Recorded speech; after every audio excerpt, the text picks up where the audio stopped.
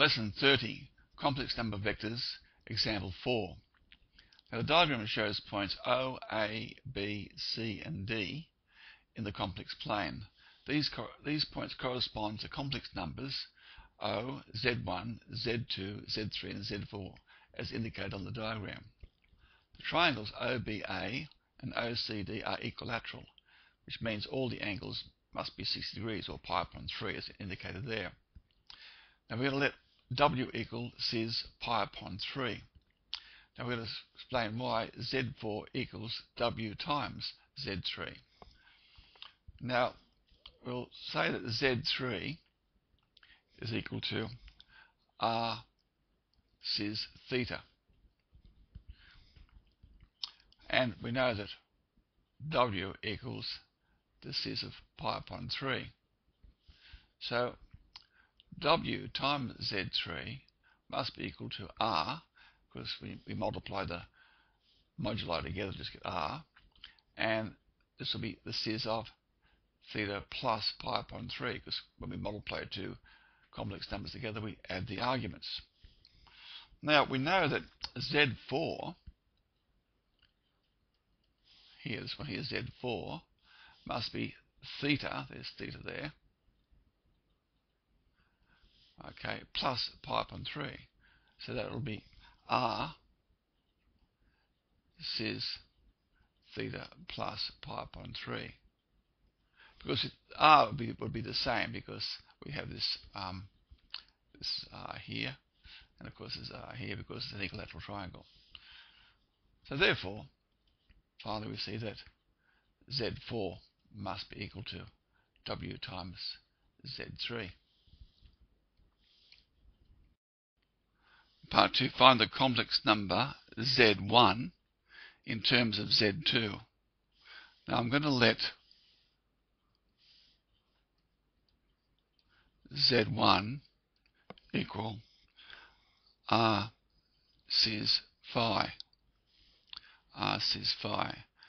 We're not going to worry about this as negative, just because we just call it phi. Now, we know that W times Z1 will be equal to R cis phi plus pi upon 3, because we'll be rotating in this direction.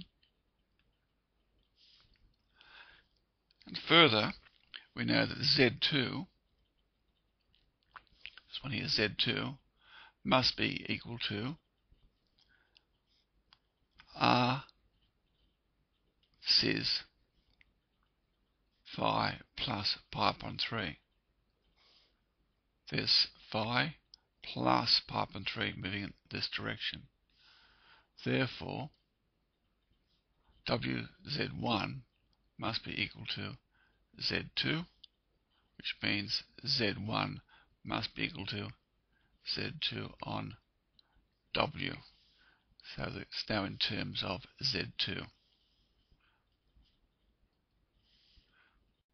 Now in part 3, using complex numbers, show the lengths of AC, this one here, AC, and BD are equal.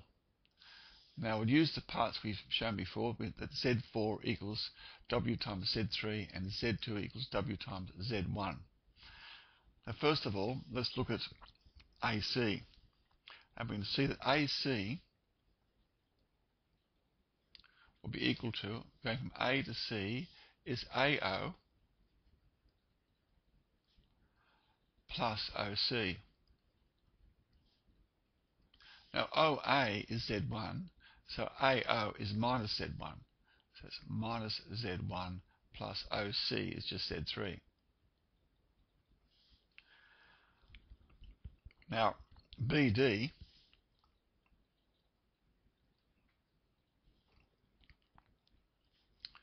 is equal to, BD is BO plus OD,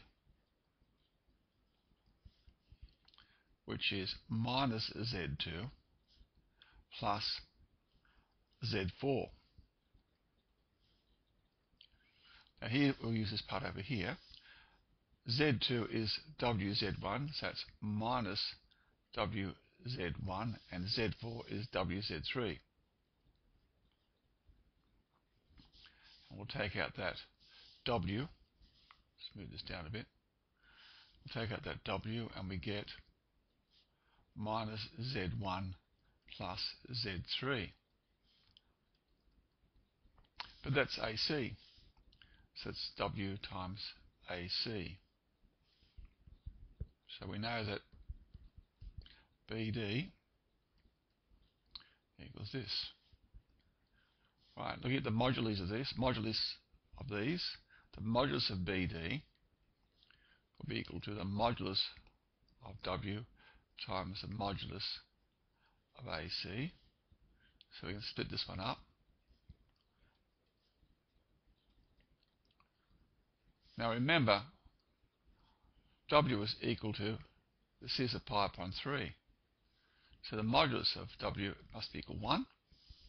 So if that's equal to 1, we can see that the modulus of BD equals the modulus of AC. That is the distance BD. Therefore, the distance BD equals the distance AC.